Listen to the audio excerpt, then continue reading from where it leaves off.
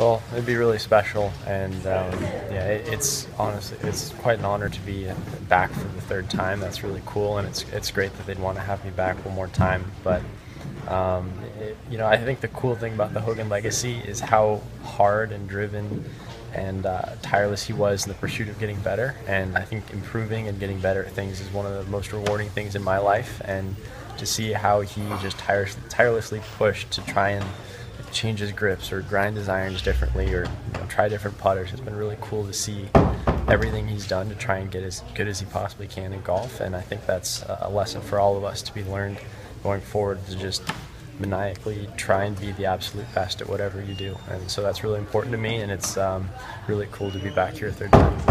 To link your name with Hogan, what would your reaction be, do you think, when you hear that? It'd be really special.